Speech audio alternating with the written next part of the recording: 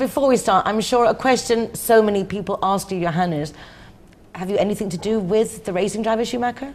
Well, not by blood, but maybe by mentality. Ah, as they say.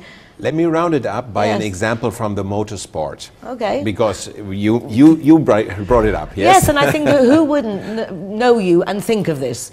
Okay, so if in your car the oil lamp is burning, what are you going to do? Would you get a tape to tape it, to not seeing the lamp anymore? No, of course, you know, you need to go back to the source, which means filling up oil. But if people go to the hospital, nowadays, many times, they just get a tape to not even feel the disease anymore. They get like painkillers, they get like cut something, but we don't get the real reason for the disease. And that is what modern medicine, and I would say the 21st century medicine, can do.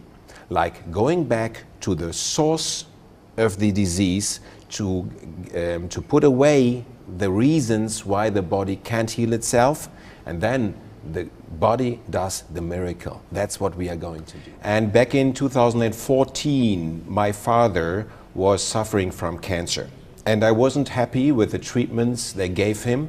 So I was searching for alternative treatments, for better treatments, and then I found about dendritic cell therapy, which I tried to find out for him, but obviously it was too late. I was talking like 10 days with the responsible doctors, 10 days before his death. I'm sorry.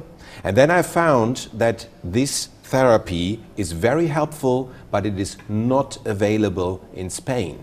And this is when I started to investigate how can I offer this amazing therapy to patients in Spain and to patients from abroad here in Spain, in Marbella. I imagine you are challenging many existing therapies that are very lucrative for many big companies. Well, that's true, but while the medicine of the 20th century was more based, when it comes to cancer, in fighting against a disease, like cutting away affected tissue, like poisoning affected tissue, like giving radiation to the tissue, we now in research are a step further to go behind the causes of the disease and to see that the cancer always has a reason. And this reason is more seen in the metabolic system, in a defect in the metabolic system and in the immune system. And it was given the Nobel Prize to Ralph Steinman in 2011 for his research on dendritic cell therapy, where we are going to repair the immune system to fight against cancer. What results have there been in general that make you so sure that this could have helped? There are hundreds of clinical studies around, and they show that the efficiency of dendritic cell therapy is about 3 to 5 times higher than in traditional therapy.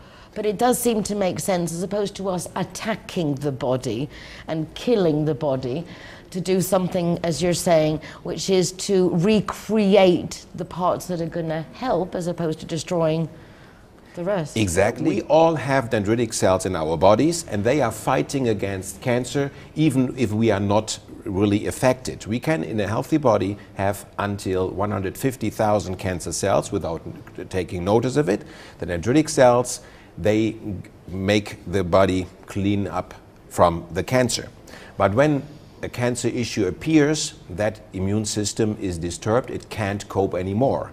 And what we do then, we take the blood, we multiply the dendritic cells in the laboratory, prime them with the cancerous material, that they have the right information what to fight against, and then we give the dendritic cells back into the body.